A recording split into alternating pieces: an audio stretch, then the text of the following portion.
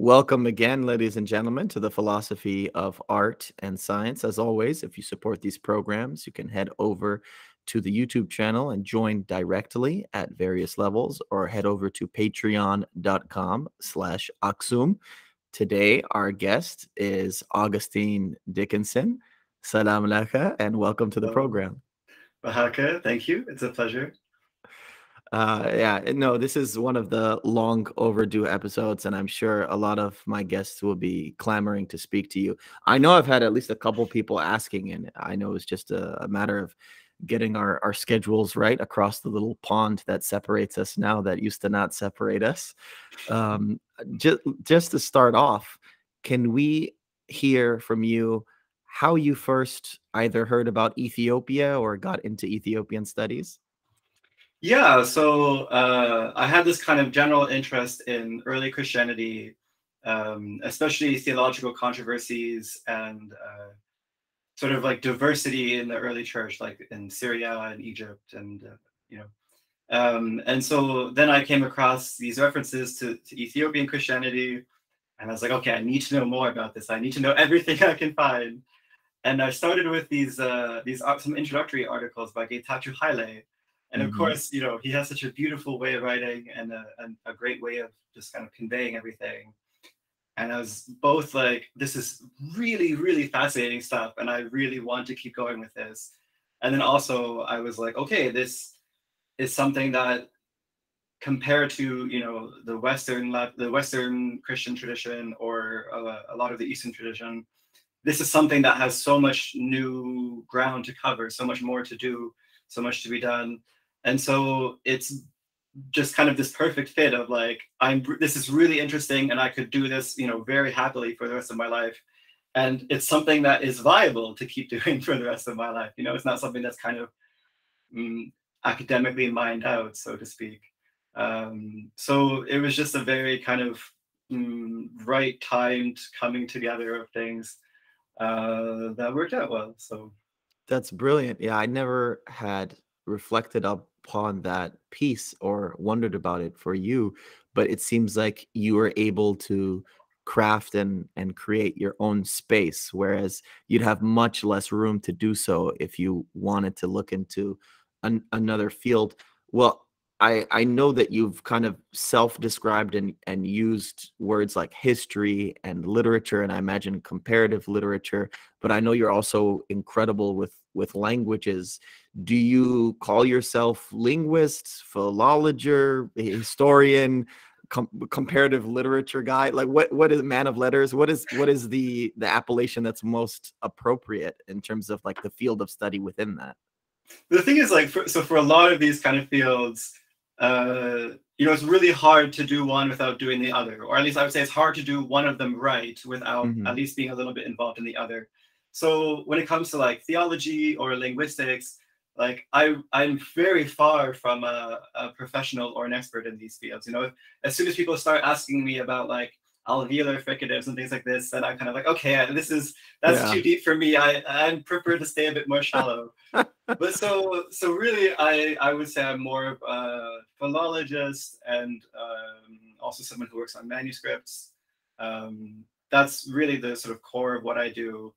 And then, inevitably to do that, you should also be working a bit. You have to understand a bit of the theology, a bit of the linguistics, a bit of the culture, all of these kind of things. So, but Yeah. manuscripts is really where I keep my sort of academic base. Yeah, that's great. So you started off with Getachew Haile. You could have started off with someone better.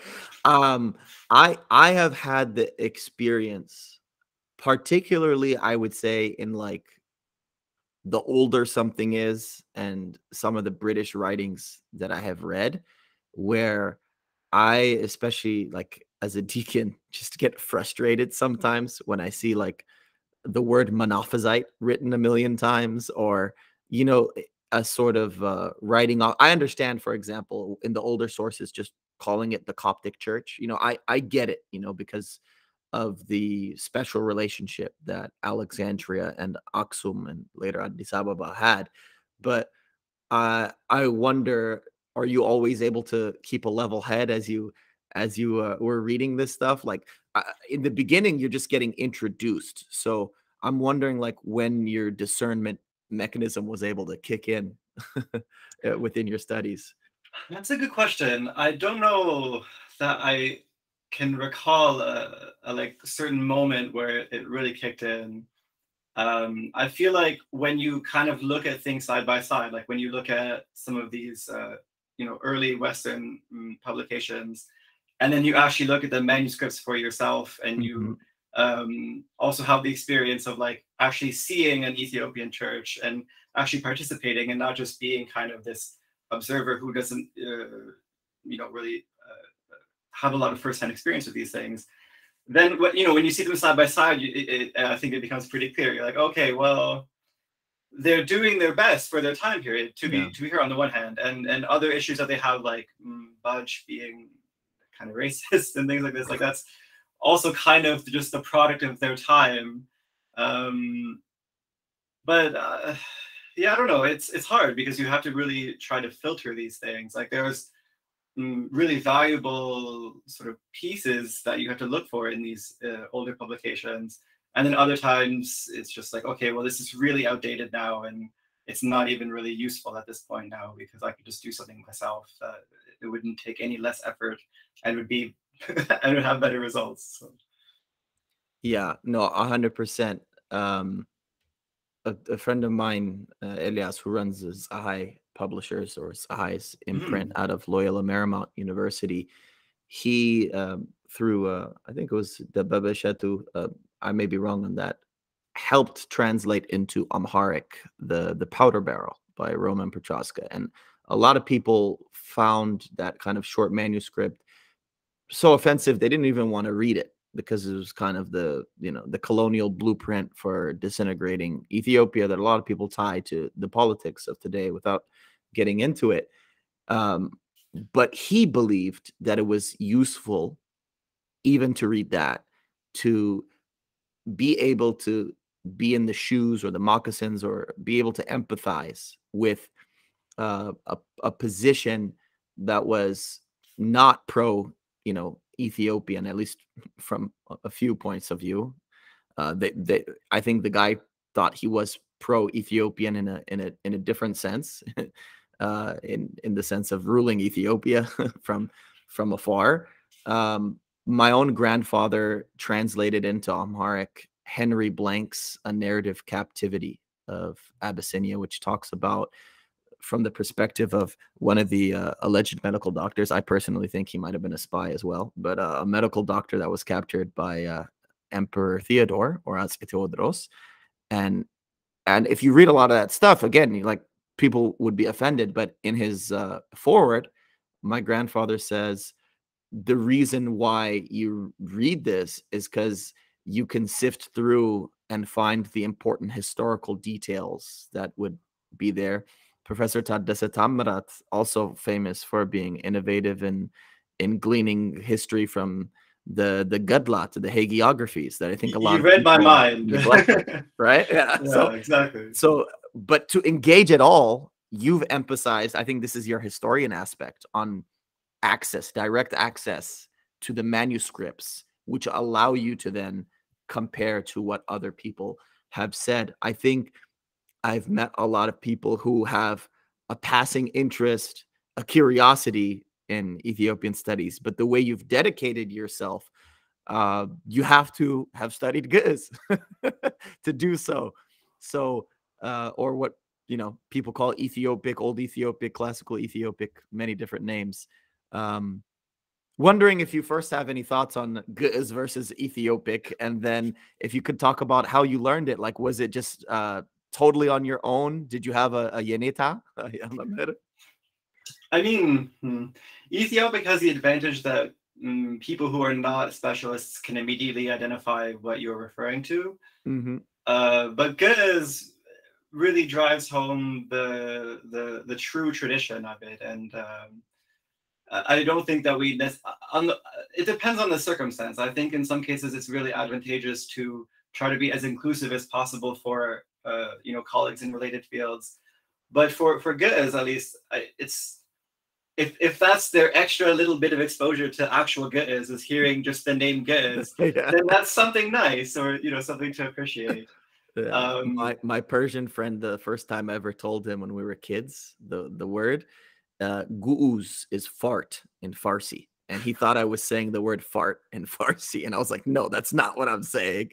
And I've had some Eritrean friends. I know you have some Eritrean friends as well who, obviously because of, again, the political separation now, there's a little wincing that goes on when they hear the word Ethiopic. But in terms of total people, I know even very proud Eritrean friends who, when random strangers ask them what they are, sometimes they'll say Ethiopian just to keep the conversation shorter. So I know what you mean in terms of access. And so in terms of learning, I really just started by myself, flashcards with the Fidel and like, really trying. And then just kind of slowly picking up like words and phrases and things.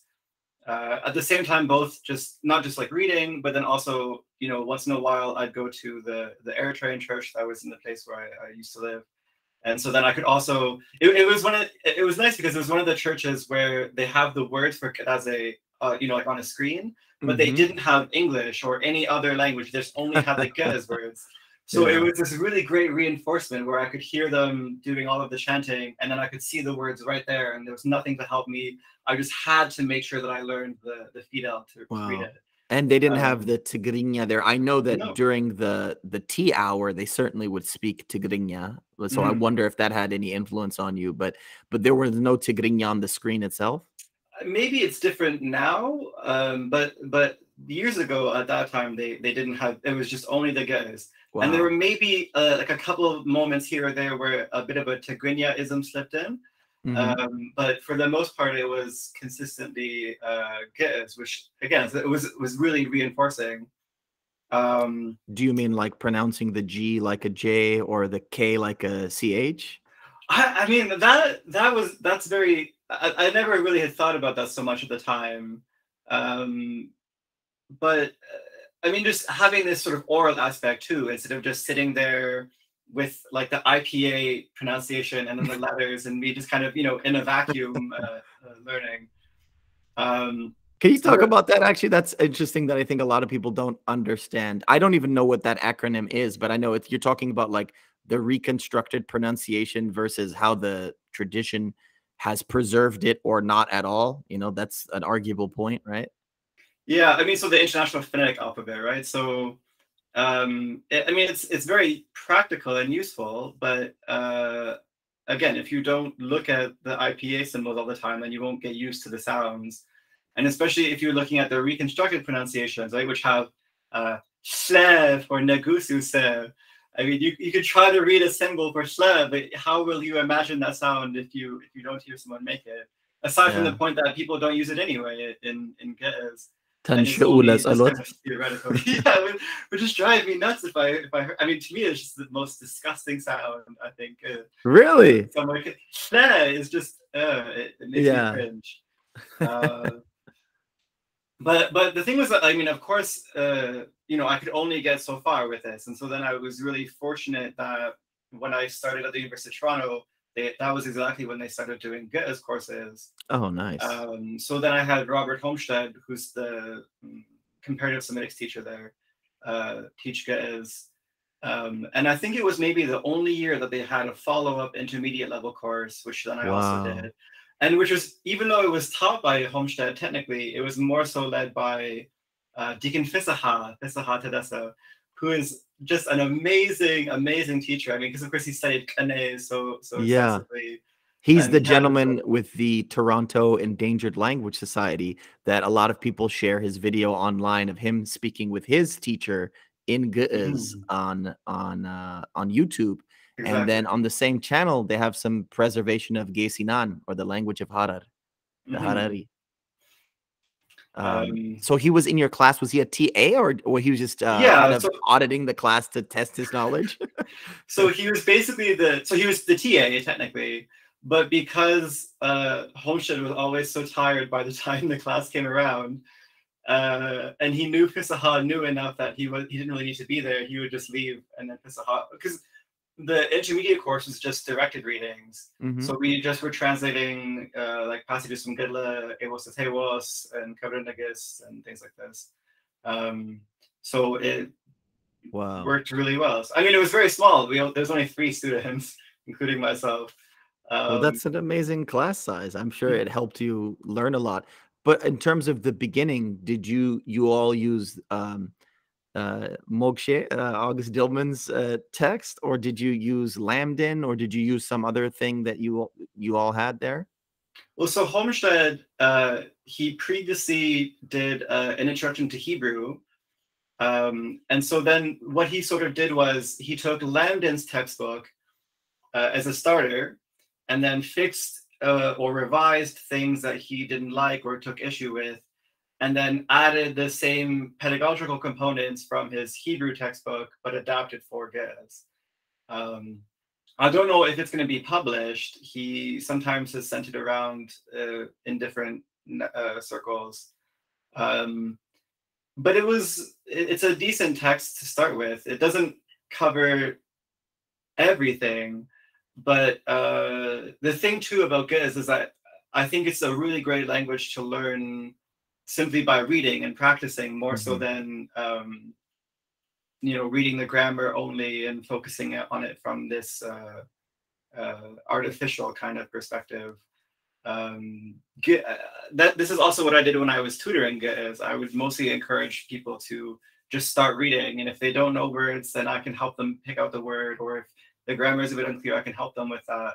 But you learn so much faster, and especially for Ge'ez, just to go in the deep end and start reading, than to always be kind of holding back and like, oh, but I think I need to practice the grammar a bit more. Oh, I need to practice the vocabulary a bit more.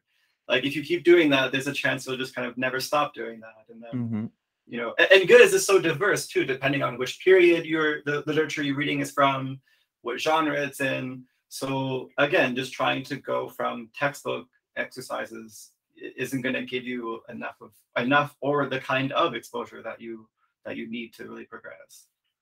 So. Yeah, that's right. So when you started studying, I don't know how much time you spent, for example, on inscriptions or the Garima Gospels. You more are, I don't know, the 12 or at least 13, 1400s to the present. Is that right? Well, or did you have a cutoff date? I should say, so Homestead, because he's interested in comparative Semitics, and because he's interested in always like the earliest kind of layer of things, his textbook and his interest in Ge'ez is only in the Garima Gospels, actually. Oh, wow. So that's also kind of the funny thing about the textbook too, is that you might be inclined to see, you'll see things that you might think then are normal, but really are just limited to the Garima Gospels and would seem unusual in later Ge'ez.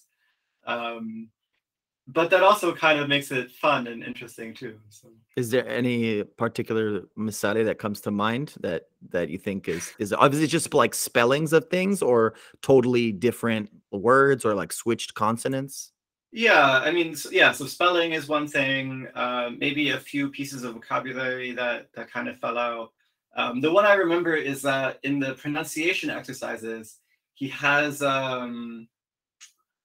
I forget exactly. It's like Mesarian or Mesargala. Like it's a word that starts with and then has the preposition prefix to it, and it's written with 2 6th-order m's in a row. And I said, well, this isn't right. You don't put 2 letters like this in a row. And he said, but it happens sometimes in Garima.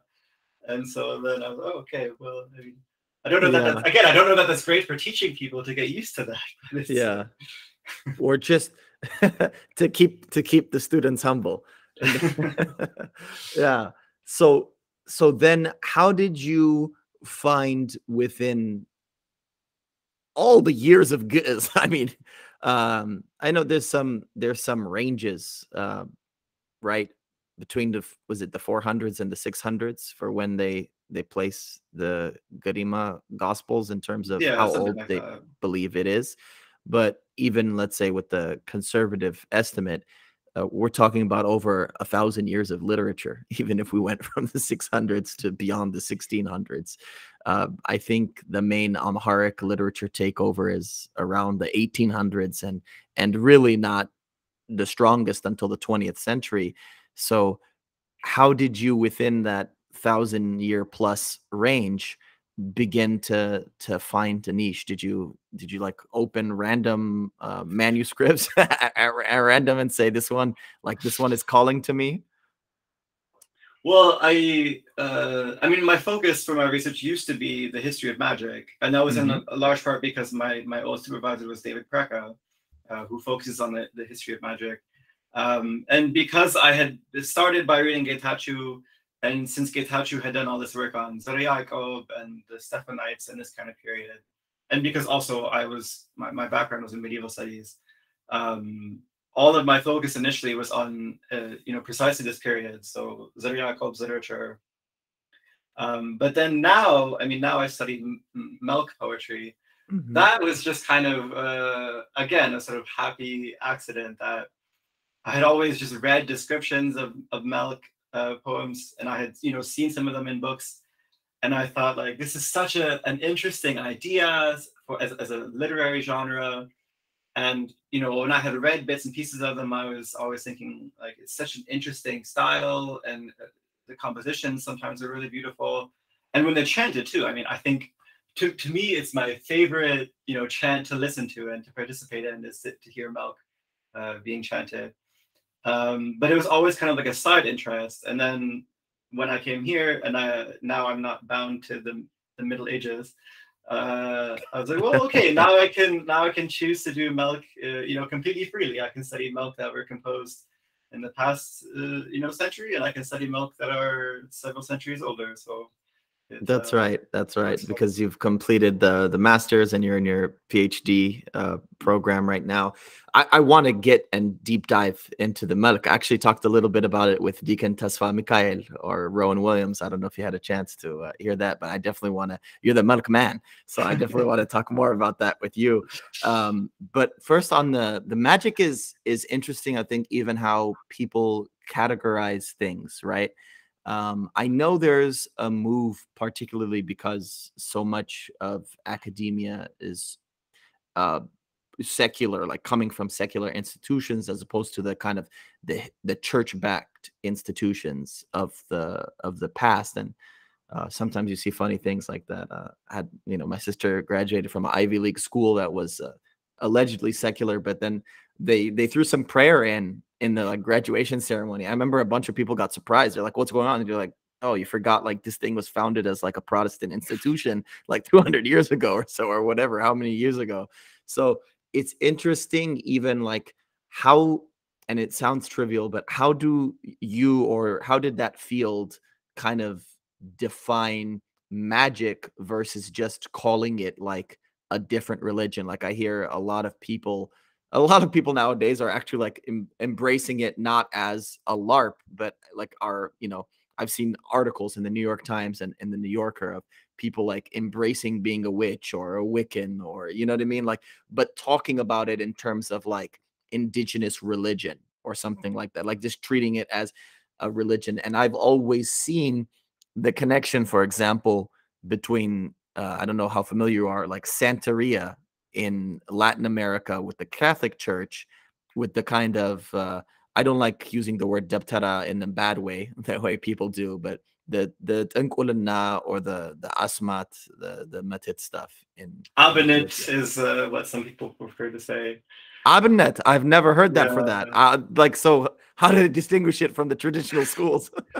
So this is actually an argument from Gedena Misvan that he's given it at a few different scholarly outlets, that magic or magical religious or all of these are not terms that are used within the literature. And he has all of these examples that he's gathered where the actual, and also, of course, also interviews he's conducted and things like that, where everyone consistently calls it Abenet.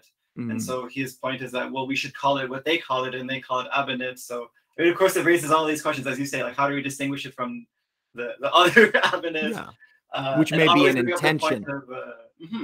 It may And be also, an intention of the school to not distinguish it, because that's true. it's a as I've heard in Santeria, as well as in like in Latin America and in Ethiopia, it's kind of a protection mechanism to syncretize it with the dominant religion, because the more you differentiate it, the more likely it is to be kind of openly attacked. Is that, I don't know if that's anything you've come across.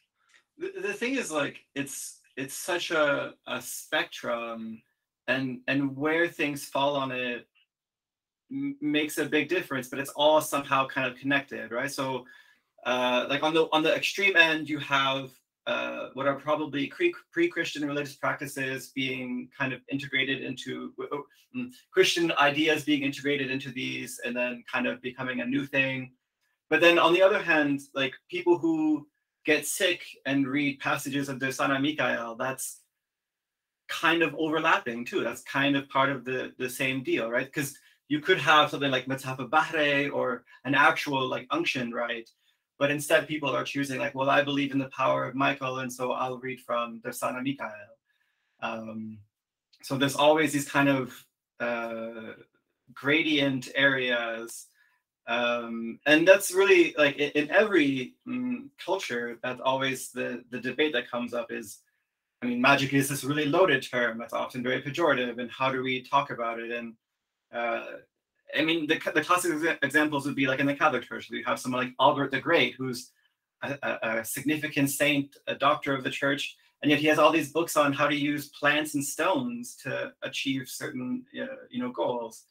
Yeah, so So that's an interesting point. Is there a fine line for you between pharmacologist, like just less high tech pharmacologist, versus magic? Like, again, if it is the pejorative, and it's fine, I can take the pejorative. I'm not in academia and I'm a church guy, so I can take the pejorative against magic, right? Satan, right? We deny Satan is one of the very common lines of the church. Could a fine line marker be, and maybe it's not, but things that are meant to harm other people versus things that are meant to remedy something with yourself? I know probably there could be then a distinction there, like you said, between something that was clearly there pre-Christian and syncretized versus something that is just Christian but maybe influenced by that other stuff. yeah, I mean, these sort of lines are exactly that you've described are exactly the sort of lines that authors in like the Latin Middle Ages were drawing too. Like, Mm-hmm. it's one thing if people are using plants as remedies, and it's another thing if they're trying to summon demons. These are quite, opposite ends of the spectrum, again, to say. But from the academic perspective, and there's lots of good writings on this, for example, by Richard Kiefer, it's just not really possible to draw these lines because Mm-hmm. of how much they overlap and how they're so kind of entangled and difficult to separate. I mean, also even just again with the church too. There's this how do they call it? Richard Kiefer calls it the clerical underground. That we have to accept that if most of the people who are copying books and are literate are clerics, and if we have all these books of magic, then it follows that the people who are copying them must be clerics. Yeah. So it's it's such this, it's this such like so complex tapestry of things that is there's really no way to draw any fine lines, I think. um the church does its best to it, and it has to, but people will always do their own. People have their own religion. I mean, religion is inherently also a person. It's both corporate and also personal, and so they're going to do what they feel like they should do for themselves. So Yeah, it's interesting, especially the pharmacological self-remedy element, how I feel like some of those insights have gleaned into the like old wives' wisdom, like I don't know if my grandma, I certainly don't think she was a practitioner of magic, but almost every Ethiopian grandma I know of, it's like when you get sick, they tell you to take a cold shower and they tell you to drink at meat. Like some people have some different recipes for it, but it's like something like tea, garlic, onion, and a raw honey. You know, she had like a beehive in her backyard. I remember expecting like smooth honey, and I got the chunks of the beehive in my drink one time, and I spit it out the first time I had it. I said, "What is that?" But as I got older, I'm like, "Hey, where's that stuff?" Like, um, so yeah, it is interesting because it um getting to the point where you say there are no distinctions or that the lines are too hard to draw without getting into sort of medieval Latin scholasticism, and how many angels could dance on the pin of a needle.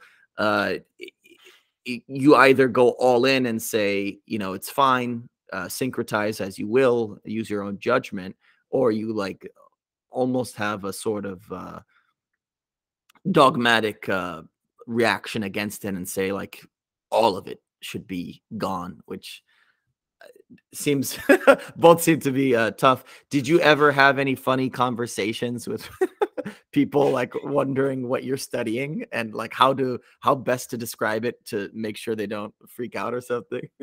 I mean, so it's also funny because you mentioned like people like Wiccan and these kind of modern practices. But in my experience, most people that I spoke to, when I just said, well, I studied the history of magic, they would say like, oh, like card tricks and things like this. And I'm like, no, haven't you seen Harry Potter or Lord of the Rings or like that? I mean, that's still quite far fetched from, you know, what I'm talking about, but at least that's closer and more, I mean, in the sort of cultural mindset. But still, somehow people always thought of like stage magic, and it was always very strange to me. And of course, like Habesha people generally have this big taboo about it and would be quite off-put. But I don't know. I mean, it's like reading Zara Yakov's take on it and how he tries to argue. I mean, that was the point of my thesis, was his rhetoric.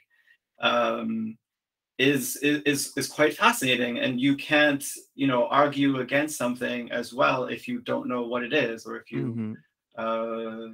try to stay back from it too much, you won't really know about it and be able to refute it. So Was it? I think I don't know if it's Getachew Haile that I've read, but I had read accounts that basically he was trying to be polite to his father, Emperor Dawit, but thought that his father was using that stuff too much and was trying to gently remove those practices. Is that on point? Is that part of the kind of zeal for against magic that he had, or was it well, just a personal zeal? in Tomara Tisbet, he says that during the reign of his brother Yeshak, whenever there was a plague, they would pull out a book so large it took two people to carry, and it was filled with asmat of demons. But in his piety, he burned the book and forbade them to ever use it again. You know, um, it's really hard to try to separate. Like Zodiaco both had all of these different ways that he combated magic, and they probably weren't all at the same time. Like probably one was to replace another one was impractical or ineffective, and also to separate like legitimate zeal from uh, politically motivated things too, right? He Hmm. accused there was this revolt by Isaias, this administrator. And so he said, well, I found Isaias was practicing magic, and that's how he was going to try to organize his revolt. And so I imprisoned him, and he died by God's grace. You know, so that is like, well, there's certainly a political advantage Hmm. to the outcome of that. Um, Yeah. so it's always kind of hard, you know, to balance all of these pieces that are kind of there at the same time. Very analogous to uh, the account of the Stephanites, right?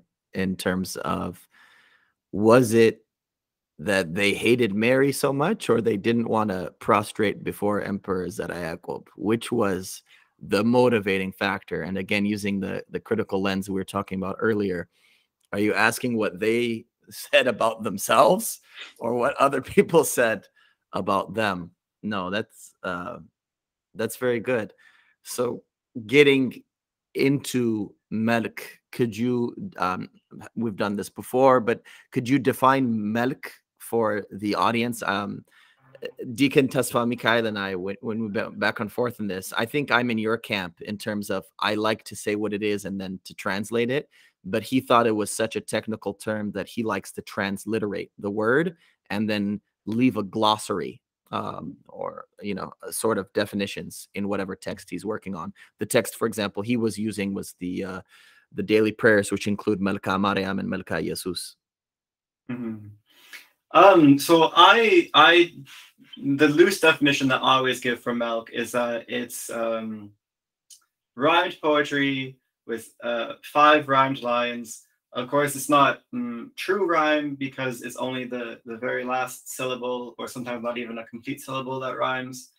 The lines follow set rhythms, but they're not technically metrical. This is always a difficult thing, right? Like it would be nice to just say, well, it's metrical rhymed poetry, but it's not really metrical.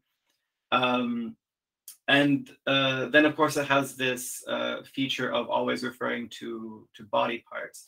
And this is where I would distinguish what I call melk from melk light. A lot of compositions like melka si'il or melka lisan or sikuk awadengel mahaletatzige that have basically exactly the same structure except for not having the body parts.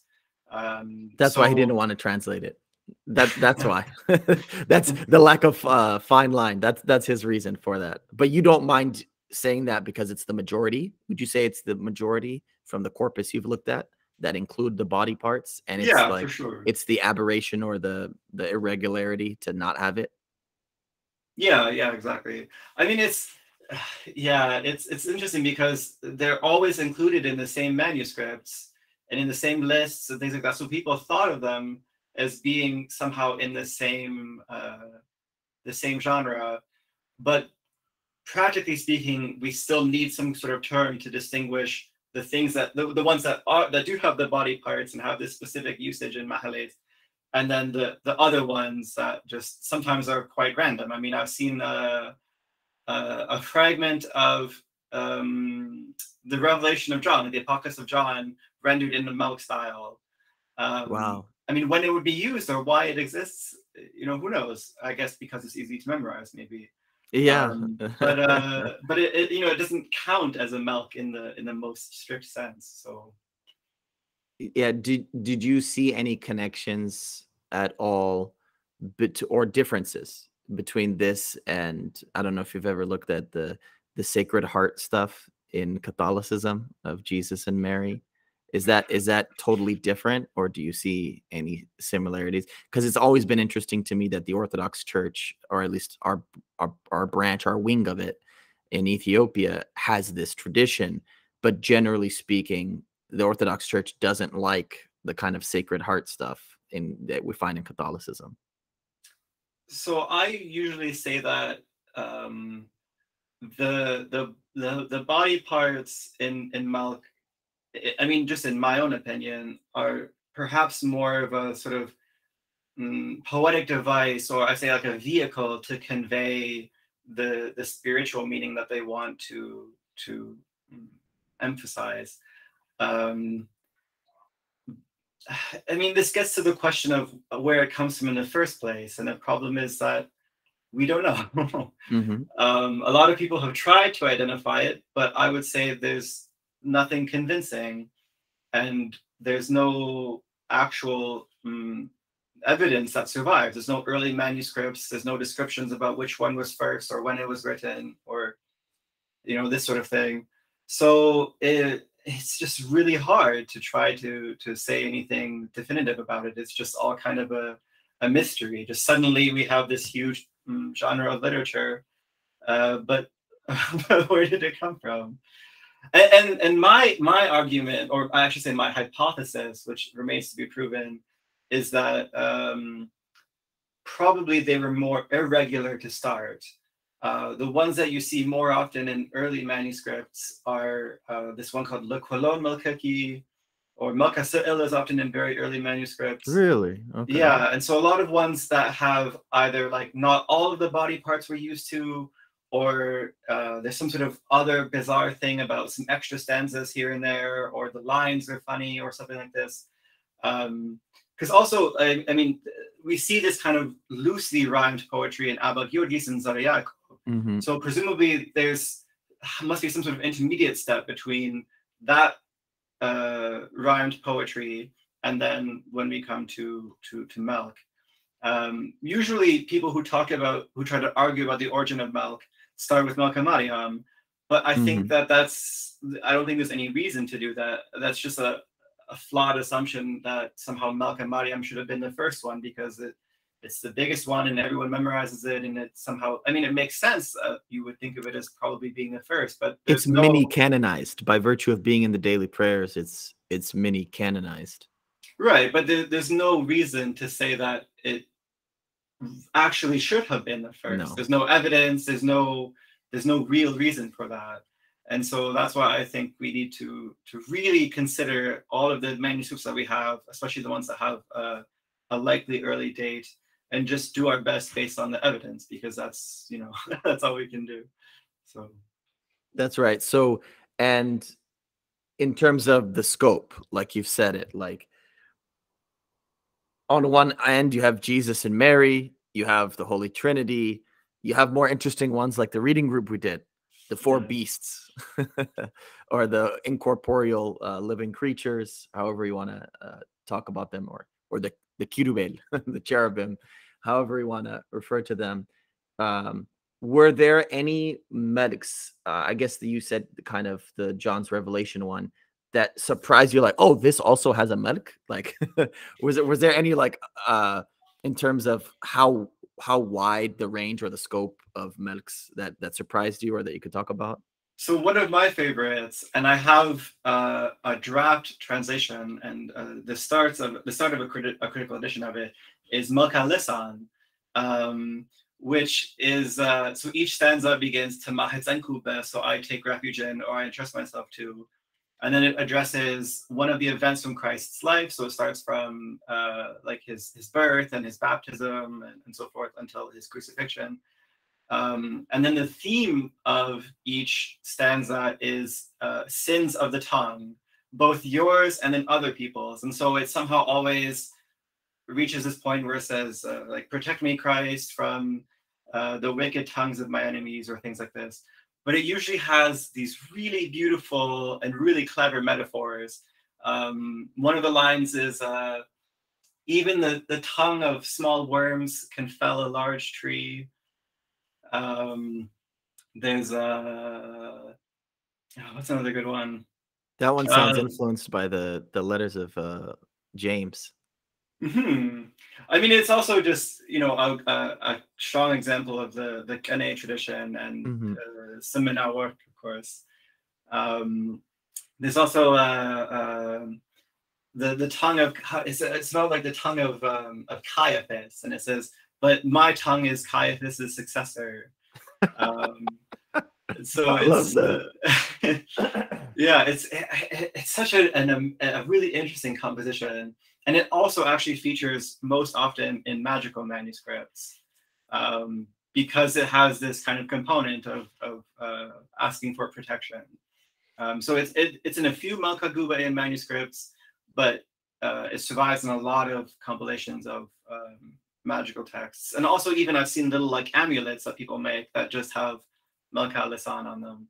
So. Yeah, it's interesting you said that. You'd appreciate this anecdote. When I was about 20 or 19 years old as an undergraduate, I didn't know the alphabet, but I was always kind of fluent in the spoken Amharic, and was at a costume party, and there was a gentleman dressed like Sherlock Holmes, and he came up to me and he said, "Are you Ethiopian?" I'm like, "Yes." He's like, "How would you like to check out this Ethiopic demon ward spell I have in my car?" And I was like, "What are you talking about, guy?" I was not active in the church. I didn't know the alphabet. I was like, "Man, if you read it to me, I can do my best to like hear it." But I definitely did not follow Sherlock Holmes into his car to see that amulet or warding spell that you had. So there's actually, you're saying, not even a bright line, or there is a bright line between the magic and the melk tradition too? Are you saying the magic tradition like borrows from the melk tradition, or they're still separate though, right? I mean, the point is I mean, the text is its own thing, but how people use it is the question, right? So it's Mhm. for sure. I'm sure the person who wrote the text was very pious, and people used it in this way. But that doesn't mean that anyone can't use it for. I mean, I wouldn't even say like a nefarious purpose. Like, Mhm. it's just kind of questionable to maybe An wear it like this unsanctioned for. purpose of the church, would that Yes. be a fair way in speaking of, like, the magisterium, like, whether or not it's Mhm. permitted or sanctioned? There's always the great, talking about biblical Hebrew, there's this great, biblical Hebrew word that they, always translate as, like, strange, and sometimes they say unauthorized, either strange or unauthorized. I think, nakir or baid would be both good words in, Ge'ez and in Amharic. Um so the place of Melka Lisan and Melka Mariam and Melka Jesus and Melka Sid, a lot of the ones that you study though, could you talk about like where in the church service it's used? You know, like is it one of the readings next to the Pauline readings? Is it after? Is it before? In the middle? Where is it at? Well, I mean, as of course you know, it comes before the Kadazé starts, right? It's part of Mahalet, a hymnic service, a service of hymns for major feasts in the church. And so when you look at, I mean, it seems kind of obvious that we should have Malka Maria, Malka Jesus, Malka Mikael. But then when you look at sort of more obscure ones for saints that probably no one's ever heard of, like Malka Bartolomeus Zemedo Mariam, or these kind of obscure ones, it's clearly just tied to the fact that the church commemorates this person with an annual, major feast like Nix Baal, or however you want to call it. And so it's just sort of a component that goes along with it. You have a tablet for this person, you add them to the Senkisar manuscript, and then someone writes a melk for them, because that's just what you do when you want to have a big celebration for a certain saint. That's right. And so you've gotten to read these manuscripts as well as see them in the church as well, which is a great kind of two different points of view. Where do you find these manuscripts? Like, do you go on eBay and participate in the buying storms? And I know some people are like, "Oh, don't buy this one, buy this one." Or do you go to particular libraries which have digitized them, or that you have access to ones that you've seen in person? Yeah. So of course, mostly I would use like from EMML, the Ethiopian Manuscript Microfilm Library. Also, the British Library has a lot of digitized manuscripts, though some aren't, and so I've had to go to the British Library to see them. Okay, so you've gone. Yeah, that's a Yeah. I definitely need to go back. So the British Library, they have a manuscript that's one of only two witnesses of an early Malka Arsema, which I hope to publish at some point. But I'm uncertain about some aspects of my transcription. So, but of course, also like Gunda Gunde is a good one. Those manuscripts were all digitized. Um, and those are a part of the Gunda Ginde ones are. I don't think Gunda Ginde has like a website. Is that in Minnesota? Like, it was done by the by University of Toronto, actually. So Michael Jervers and Wielkowski sort of organized it. And it's really, it's always surprising, especially to some of my colleagues too, that such little work has been done. Hardly anyone looks at these manuscripts, but they're like such an amazing treasure of things, not just valuable witnesses to texts that we already know of, but now we have a new and useful comparative text to compare, but also just texts from the community. So one of the manuscripts I worked on contains only melks for abbots of Gunagunde. And it's even more bizarre because if you really sort of train and practice, just from the pictures alone, you can pick out how the manuscript as an object was changed over time. And Mhm. so in this case, it's probably 9 times that the manuscript was added to in one way or another to keep adding more melks for abbots to this one manuscript. So And it's I know that monastery and I'm sure it has a history outside of it, but I know it mostly because that's where the Stephanites were. Of course. And even recently, like just before the Civil War started, I remember a friend of mine sharing this on Facebook, and I was listening to it. You know, my Tigrinya is not flawless, but I've been getting better and better, and I was okay at the time. And I heard this priest who was in that area, and he was rebuking the people for not celebrating Abba Stephanos enough, which is hilarious when you study the miracles of Mary, and in other parts of the church, a figure who's anathematized is canonized in this area. I'm wondering, is there a Stephanite flavor to the melks that you find there? Or even in general, for me, the fact that you find melks there, it's almost a disproof of the connection that people try to make. And I was thinking about this earlier when we we're talking between, I wasn't trying to say that the Sacred Heart created the melk tradition, but I was interested if there were any connections. In the same way people try to make a connection between the Protestant Reformation and the Stephanite movement, I think one of the big things that's super different is that the Stephanites are monastic and sacramental. And obviously some people talk about how they changed over time, but I'm wondering, are these abbots that have melks, are they the spiritual descendants of the Stephanites, or are they totally unrelated and just in the same place? So when I was working on this manuscript, just invariably, in order to understand the commemorations and sort of who these people were, there's also, quite luckily, Syncasar manuscripts from Gunde that have these same figures added to them. So I could look into Syncasar and say, okay, so the melk would have been set on this day, and this person has this brief biography. And so usually they will say something like, and he came to Tigray, or he came to, Europe or wherever, and he came to the faith of Estefanos, or he came to the beliefs of Estefanos. But for the most part, the melks follow this character of just a pious monk. And there's another manuscript from Gunde that has Melka Estefanos. So one of the ways that melk manuscripts get organized will be in sort of categories of saints. So first we'll have the ones for God, and then the ones for Mary, and then angels, and then prophets, and then martyrs, and then finally the tzadkan, the monastic saints who come at the end.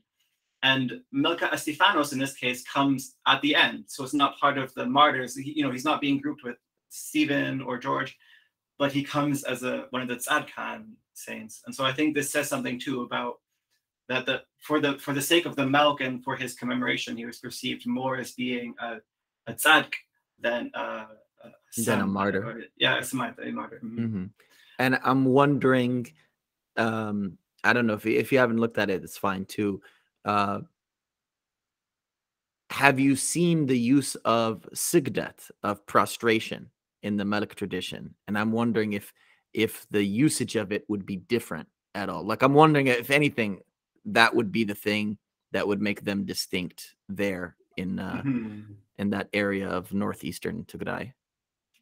I mean, I haven't seen too many instances where people recited a melk and actually prostrated. I mean, I guess people who are very pious would do that, but or I mean, using the word, not necessarily if they're not physically doing that, because that would be for me if for example, okay, here's a great example.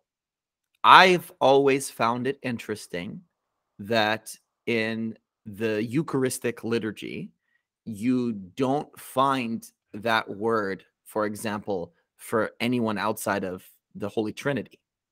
However, there's a living bishop who told me when he was a child that Melka Urban was not being practiced the way it was now. And even since I've been a deacon, I've seen different parishes do either shorter or longer variations of Melka Urban. But all of them begin with the sigdat, or the prostration for Mary, where that begins with the Salam Laki, that's in the daily prayers as well. And so I found it interesting that that's in Melka Urban, which is another, what is the, what like I from what I have heard, it's not like salam or salutations to the bread and salutations to the wine. You know, like you said, it's Mhm. one of the irregular or the aberration melks where it's not necessarily about body parts, but it's included into the liturgy. So maybe Melka Qurban is the most practiced or most famous melk. I don't know, maybe more famous than Melka Harem and Melka Jesus by virtue Uh, of its being exposed to the people. mhm. The thing is, like, so for sure, there's Melka Guba manuscripts from Gunda Gunde that have Melka Korban, Mhm. also Basigid Salam, or like Lino Hameru, Yeah. uh, Part and of also just Sa'atat, right? yeah, Yeah. exactly. The liturgy So of the hours. there's definitely milk texts at Gunda Gunde that have exactly the same text. And I'm wondering now too to check Mahaleta Tzige, because Mahaleta Tzige has a stanza that refers to Estefanos as a heretic. It's something like those who reject your miracles are foolish, Mary, like Estefa. And I guess probably, I mean, I have to check now, but I'm sure that that stanza is probably in the same manuscripts from Gunda Gunde. Yeah. Because the thing is that, I mean, so for these manuscripts, they're a bit later. They're 17th or 18th century. So by this point, the whole kind of Sigdet thing, I would say, had kind of faded a bit. Because of course, part of Estefanos' whole deal was just monastic strictness. Mhm. And this isn't even unique to him. I was talking No. to a colleague who pointed out similar people from Syriac and other places where, again, they fell into conflict with the church and got kind of uh, kicked out or persecuted, but they were just mostly pushing for stricter asceticism, which was sort of originally, I mean, how Estefanos got in trouble, anyways. Um, so Yeah, it's I coming from America, we study the Puritans a lot, and the surface value mistake a lot of people make is thinking that they just came to America for religious freedom, but they came because they had beef or disputes with the magisterium in England, the Church of England, and then they wanted actually their own stricter form of Christianity, but one that wasn't a part of the official channels. So yeah, that is interesting and fair. The Stifa shout out to again, going back to the conversation of allowing the community to define the community in the hagiographies always refers to him like as the holy one or something, and then his opponents call him like a demon. So so yeah, it's pretty hilarious. So those are great places to find the manuscripts as well. So you've seen them in person. Have you ever made any field trips to Ethiopia, to these places? I mean, it would be a dream to go to Gunde Gunde. I mean, I've been to a number of places in Ethiopia, but it's really difficult if you don't plan in advance and make all the connections to actually look at manuscripts, right? Because if you just show up and say like, hey, like I know how to read this and I know manuscripts, I'd like to see some. I mean, so maybe they have something that they always just show to tourists, and they just hold them at a distance. And here's a picture, here's the next picture, here's the next picture. Now that goes away. Mhm. It's hard to really get. I mean, you'd really take a lot of planning, Yeah. and for the stuff I work on, it would be difficult to know in advance. Like I should go to this monastery or that monastery. But of So course, there's a no lot of clear them. center. There's no clear center of milk. So, for example, in the traditional schools in the past, Wadla in modern day Wedlo, the old Beit Amhara was known for Kene, but for the most part, Kene is known as a Gojami tradition, and they have it as well in Gondar. Liturgy, Eucharistic liturgy is in Tigray at Debre Abbai. Dugwa, the Saint Yared's hymnography is in southern Gondar at Bethlehem, alongside Zimmar and Mawasa'it, the communion hymns, and the Book of the Dead as well. And then Maz'af or scripture seems to be more loose, but I know there are two big sites, one in Gondar. Well, there are many in Gondar city, in southern Gondar, but also in Gojam proper. And I know in Shoa they do some stuff as well, but there's no clear center or like certification place for for melk as far as you're concerned? It's just Well, wherever they could be found. melk, of course, is part of the Aquaquan usually. Hmm. But the thing is, So Gondar City is where that yeah, of Isaka is. course. Hmm. But the thing Baata. is that if you really want to see, I mean, firstly, I mean, I have this sort of obsession of finding every milk I can. And there's just some saints that you won't find their milk anywhere except their monastery. And so if that's in, wherever that might be, that's where you need to find their milk. Hmm. There's a great one that Denis Nosnitsin had found, where there's a church, Ura Paraklitos in Tigray, that is, I guess, the only church in Ethiopia that has a devotion to Tzadkana Paraklitos, these martyrs who somehow came from Israel, worshiping Paraklitos, and then were martyred by Jews. And then this church sprang up. And I've seen this, I mean, through photos, the 3 manuscripts that have Melkat Tzadkana Paraklitos. But there's nowhere else you could have seen that except from these 3 manuscripts in one church. And also, I would say, even if the strongest teaching tradition is in Gondor or in certain Aquaquan Bates, there's still this incredible value in the witnesses, in diverse witnesses of every milk. Last month, I was collating manuscripts of Makasil, and I've done roughly 40 different manuscripts from anywhere I could find a manuscript that's Makasil. Wow. And the amount of variation in the text is enormous. And I guess for some people that's maybe intimidating because it makes it harder to work with. But it's so, I mean, to me, it's so fascinating and rich to see how different copyists approached it, or how people sort of modified the text, or and for most of us, here in the center, we're kind of past the point of like, we need to find the true original text. Hmm. Like, you could try maybe, but in most cases that's not really possible, and it's just going to be artificial. And how much does that really mean to find the original text? I mean, you still have to have, practically speaking, you still usually have to have some sort of critical text where you've chosen what the final text should be.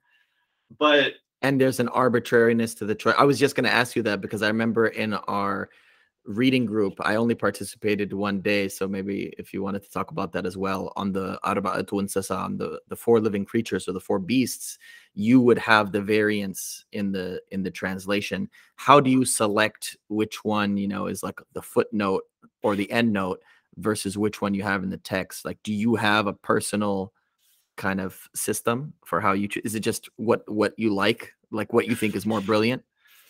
Well, I mean, there is sort of established like books of theory on editing. Like, it's like Lachman would be the famous one, the Lachmanian method of editing. But it is, it really comes down to a lot of factors, like considering the age of the manuscripts, where the manuscripts are from, by whom they were copied. Also the text, what makes sense in the text. There's a principle generally in philology of the lectio difficilior, like the more difficult reading. But in Ge'ez, it maybe doesn't always work. And sometimes it would be kind of silly to try, to defend the more difficult reading when it just really makes no sense. And and every other manuscript has a very clear reading that would, work quite well. Occam's razor, yeah. So, yeah, I mean, you do have to be very conscious of not just picking what you think is the best text, or what you think is the nicest text, or the nicest manuscript, but really trying to weigh all of the factors and to see what sort of what is best representative of the tradition of the text. Holmsted's position was that you can only really do synoptic editions, so where you don't even make any critical choices. You just show the different witnesses side by side, and then people can choose for themselves. But that's impractical when you have 40, 50 witnesses. Yeah, you can't do that. So you have to, at some point make a choice of what appears in the main text and what appears in a footnote. that's right. A friend of mine who's a translator of the Hebrew Bible, he gave me that advice a long time ago. He said, I think he learned it from his teacher, something like it's it's cowardice not to, or something. Like he's like, you got to commit, just commit. And, you know, he's like, do your little footnote or end note or whatever you need to do, but commit to something. And the actual text itself. There was a prose writer that I really respect, but he's also into verse, and he came out strongly recently. And this is in American and the Anglo-American tradition of poetry, but he came out strongly against rhyming in poetry at all. And I know there are different forms. When I was a kid, you know, in school, I liked haikus and I liked learning the Elizabethan sonnet or the Shakespearean sonnet, that each kind of had their different, like the haiku focused more on syllables, the sonnet had a particular rhyme scheme. But really, there's no doubt in my life, way before I knew what a melk was, I knew about hip hop, and particularly independent hip hop, in which case the rhyming, there were a lot of different rhyming schemes. It didn't, like in the beginning of hip hop, it was very basic, almost kindergarten, how simple the rhymes were, and they got more complex over time. But I wonder, was the melk the first time in your life that you appreciated rhyming? Like what do you think of rhyming as a boundary? Is it good, or would you like to see, or could you even envision something considered melk but it didn't rhyme? For sure, it's funny that when I worked on Greek and Latin poetry, I read like Nonnus and some of Basil and Gregory's poetry, also like Ovid, and I just really hated it. I mean, reading You through hated the like the rhyming? poetry of Saint Gregory Nazianzus was just like, it just hurt me and I never thought I would choose, never mind enjoy working on any kind of poetry, but somehow Melk is just so amazing to me, to see in some cases how people, like how authors really were so clever in finding a way to make their idea fit into the rhyme and into the rhythm. Because on the one hand, like, so a lot of Melk that you see, especially for obscure saints or things like this, they're just kind of uh, I don't know, service Melk, like they're written because they needed a Melk. But when you find ones where there was clearly a lot of thought that went into the composition, it feels really satisfying somehow to read, because, like in good ones, for example, you see kind of like a punchline at the end where there's this constant references, like maybe the subject of the verb is missing or a pronoun with no antecedent. And so you just have to kind of keep in the back of your mind, like, okay, there was someone doing this thing and this thing was going on. And then suddenly at just the very end, some clever way to fit in who it was or what it was.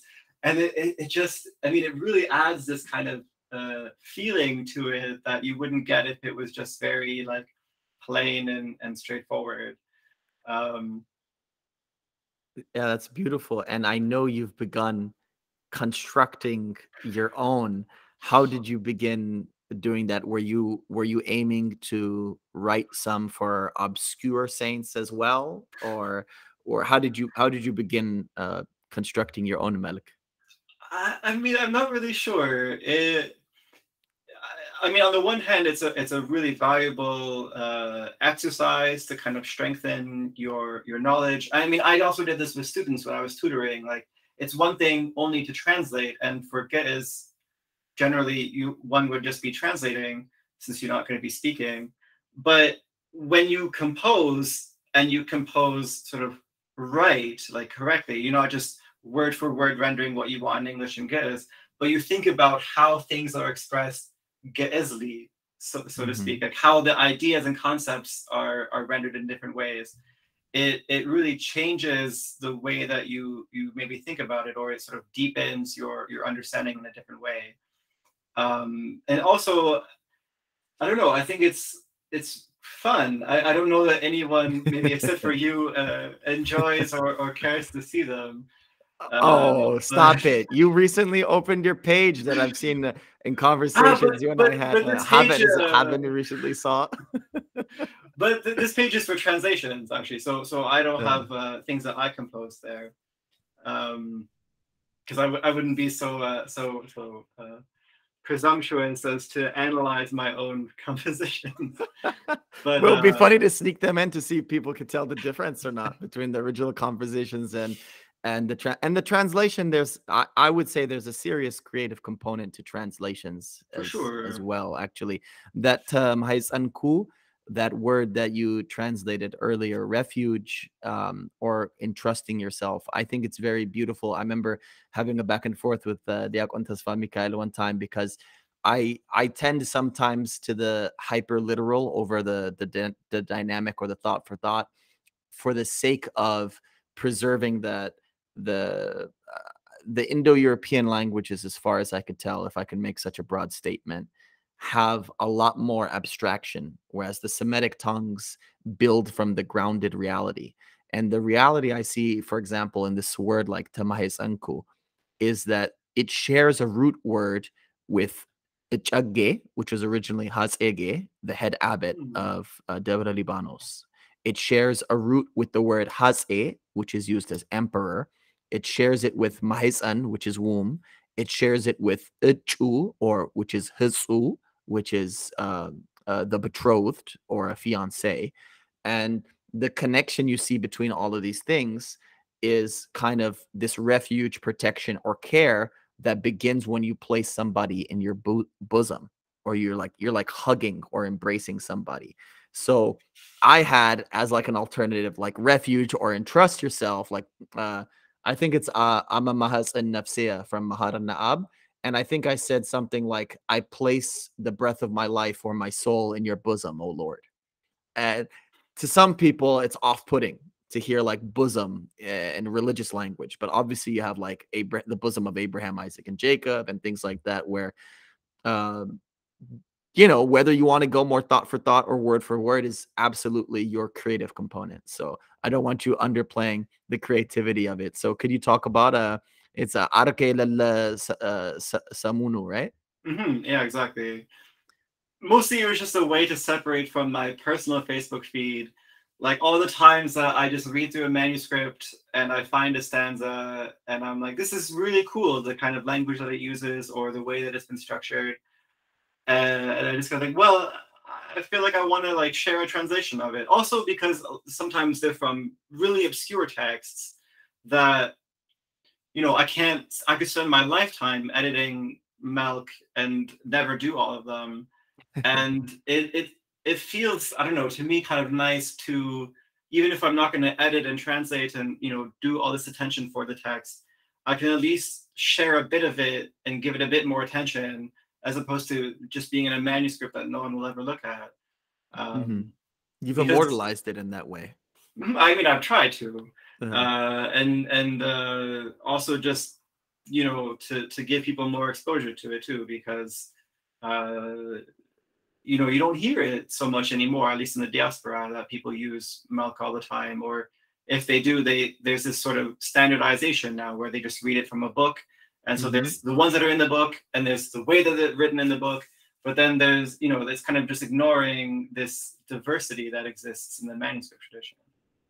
That's right. I think Melka Si'il, um, and this the kind of latter part of what is called the liturgy of the hours is practiced at the overwhelming majority of parishes. There are some parishes that don't, but other than that, it's like holidays a few times a year. So you're right. It's definitely reduced in the diaspora as compared to in Ethiopia, and particularly I would bet at the monasteries. So uh, people could go to Facebook and search Arke Samunu, and I'll try to put that in the link to the bio as well, So so they can people they can can get. search if they type Ge'ez and Yeah, if they type good. Other, yeah, good is poetry. At good is poetry is yes. the easier way to find it. And it is interesting that you mentioned Kani. Actually, I've been uh trying to go through Magabe Mistera Bahro Yermias's book recently on the Kani in English, and I have books in Amharic as well. Uh, and I've been more interested in that tradition of late, trying to learn more about it. Were there any direct connections you see? Because people translate both the word kane as poetry, and people talk about melk as poetry as well. Are there hard connections you see between those two schools, or just kind of people who do one usually do the other? The Hmm. Aquaquam bit might be the connection, because there is a melody or zema to kane that you have to kind of pick up from the agwagwambit. Exactly. So kane still has a certain rhythm to it. Also, it rhymes, and I mean the number of lines varies, like because you have ones that have 3 or 11 or 7. Yeah, But and they don't they're always rhyme in a kane. I've seen some that don't. mm, But you're right, there are um, rhyming ones. so yeah, there's an extent to which it overlaps. Hmm. But again, too, like the origin of kane is also something of a mystery. So how they might have been related in their origins is, now impossible to say, but it's possible that there was some sort of connection. Of Yeah, course, and also there's this legendary figure, Tawanai of Gonj, associated with the origin of Gane, who also kind of overlaps as being a magician, or I don't quite know so much about it, but this is the understanding that I have of who he was. yeah, I don't know a ton about him recently. I read about him from a Bahrui, but what's interesting, I did know about Gunj before I started reading from him. And of the three main traditions, I don't fully understand why, but there are certain elements that overlap, like having wax and gold, some nawak, which you mentioned earlier, kind of double entendres and triple entendres. There's also this element that I think the Wadla school is more famous for, which is like the mystery of Christology or of Christ and emphasizing things like that more. What I have heard of the people of Gunj, and I'll let a Gunj person defend themselves if they ever come on the program, is that there there's supposed to be a balance in the poetry where it's difficult, so you don't let just anyone, so there's an elitist component where you don't just let anyone understand it, but it has to be like somewhat ascertainable. What I've understood about the Gonj is they want it to be like unascertainable. I've seen some people, whether in jest or in reality, saying if you unlock the mysteries of this poem, or if you figure out the hidden meaning here, I'll give you my neck, like hang me or whatever. So I don't know how serious they are when they say stuff like that, but I've heard some of the Gunj people say stuff like that. I mean, this is all. I mean, for myself, when I compose too, I mean, I wouldn't say that I think so seriously about it, but I also, try to kind of play with this of finding, especially loan words. I mean, I'm very fond of obscure loan words in Ge'ez, like from Coptic or Latin or Greek. Ibnodi. Yeah, exactly. Askaren is one. You taught me that one. Askaren, you taught me. That one shocked me. The fact that Mhm. Askaren is not organic, let's say. um, but yeah, I mean, yeah, I don't know that it's always necessary to see it so seriously, but that adds a dimension to it, that it has this kind of depth. There's a great one in Melka Abakarazon. So Abakarazon was the successor of Estefanos from the Stephanites, and I've only seen Melka Abakarazon in 2 manuscripts, and one has this line. Abakarazon Bargana wa Estefanos Bahreu. And you say, well, what's Bargana?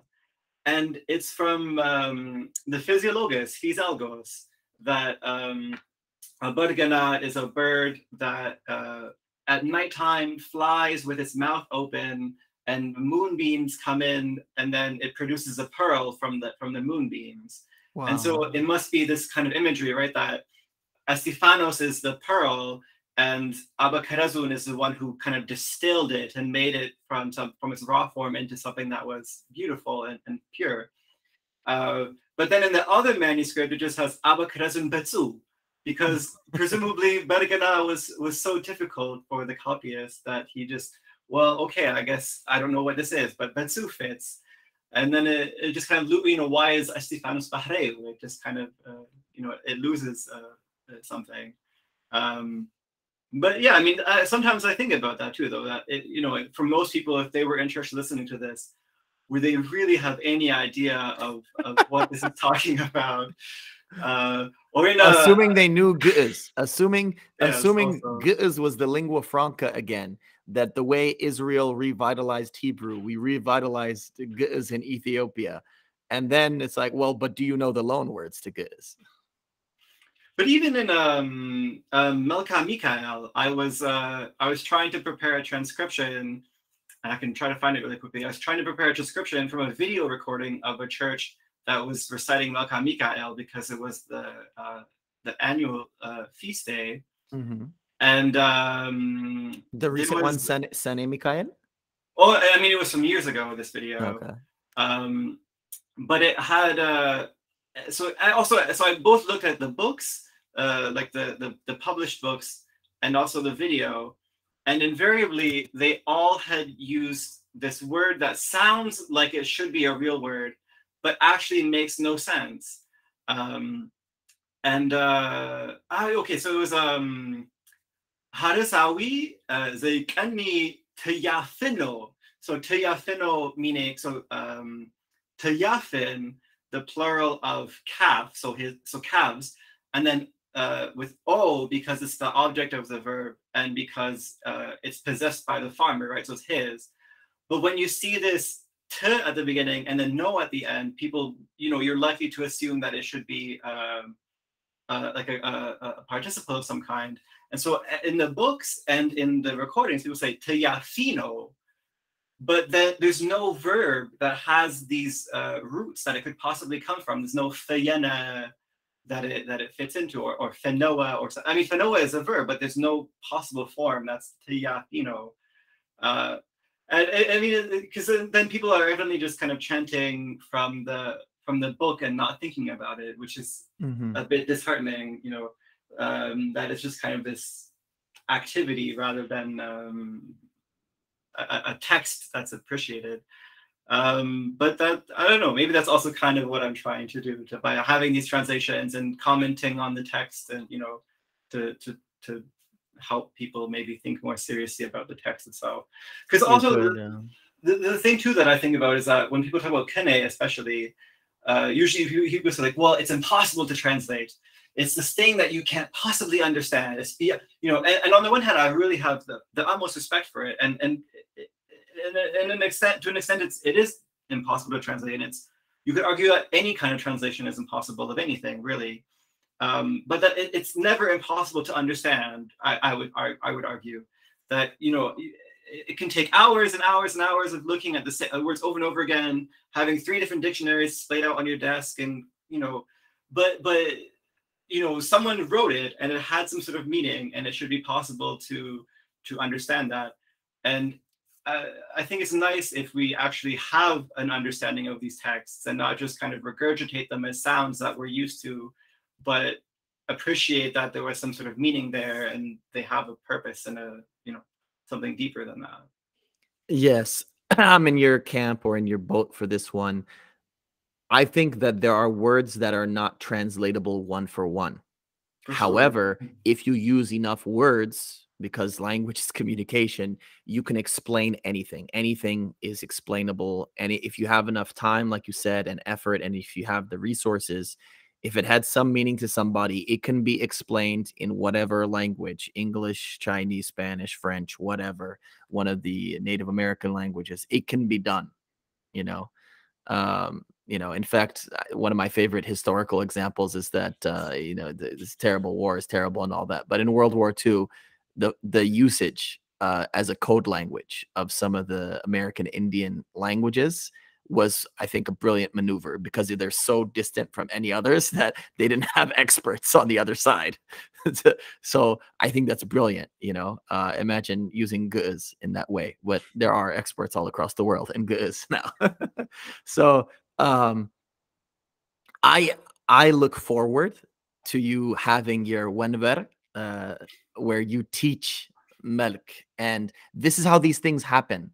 I was talking about it with another friend whose book is going to be published soon, but he studied this figure in the Mazaf tradition who revamped everything, and in his time he almost stood alone as a figure and was ostracized, but it was his rigorous work and voluminous work that we have today in a lot of the Andimta or Tiraguame tradition, in the interpretation tradition of the church. So I'm sure if you work hard enough and you're a very young man, you have a lot of time to revitalize the melk tradition. And you're on my platform, I'm sure you're going to be on others, where people will hear and listen, and maybe people can change. Some won't, but some people will change. And you've already begun in terms of tutoring people, so your students are already, I'm sure, getting imprinted with some of your philosophy, the same way your old advisor had imprinted you into studying magic a little bit. I'm sure you're imprinting melk into these people as well. How did people find you for tutoring, and are you still available for that if people wanted to steal your time? Yeah, now it would be difficult to justify. So I probably wouldn't offer to do that now, though I still have some old resources that you can find here and there that I prepared for students. Yeah, it was really just something that I kind of needed a bit of extra money, and I also thought it would be a really good exercise for me. It's always good to get more practice teaching. So for a while I did this a couple of years ago, that I just had people pay what they want, because also I didn't want to exclude anyone. Just pay what they want, and we read through some texts, and I help them with the grammar and everything. And it also was good for me too, because I read a lot of things that I wouldn't have found the time to read otherwise, but then was able to with these students. Like Melk Lisan actually was, I read all the way with one of my students from start to finish. And that was my chance to finally actually read it after wanting to for so long. So yeah, that's right. It's a great motivation. And so we talked about the Facebook page, but where else can people find your publications or read your writings, or do they have to wait for you to be done? Or yeah, there's not a lot right now. There's maybe some things on academia.edu. But yeah, otherwise, hopefully there'll be things forthcoming in different journals. I've also been trying to kind of keep a lot of things close to my chest, because there's a lot of like sort of difficult situations in academic publishing, and if you share too much, is it publishable later, or will you self-plagiarize, and these kind of things. So there's a lot of things that I've been working on. Like I said, I don't understand that concept. The self-plagiar. I used to get mad at that one. Yeah, I me won't make you too. comment. I won't make you comment on it. I never understood that one. I know what you mean in terms of using it for other journals and stuff, but the self. Sorry, continue. No, so in theory, there should be this Malka Arsima and maybe Malka Marta that appear in text and translation within the next year. I don't know about Malka Si'il and Malka Misili. The work is there. It's just a matter of polishing it and getting it published. And then also my dissertation, which will be on Malka Gubai, that also will inevitably be. I mean, it has to be published, and that'll be in a few years. Yeah. Otherwise, I don't know. Some things might appear. I have in draft form also a book of translations of short melks, which I couldn't publish because they wouldn't be worth the effort to publish academically, but would be nice to publish, just sort of by myself. So I don't know when that will appear, because there's just so many things to juggle at once. But hopefully these things will come out to people. Well, thank you for speaking with me today. Godspeed on all of this, and God bless your melk ministry. We definitely look forward to it here at the Philosophy of Art and Science, and I'm sure my honorable watchers and listeners and viewers will also be looking forward to whatever you have. And I'm extremely biased towards the eccentric, independent academics. So I hope one day maybe you have a Gumroad or a Patreon of your own that people could support you on as well, to give you those incentives to keep doing that work. Because I feel like if you had the right things set up in your life, I'm sure you would translate every melk or write about every melk, because you obviously have the passion and the fire in you, and I'm sure that will be a contagion for other students to enter as well. Thank you so much. I appreciate it. It's a real pleasure too, I have to say. So thank you.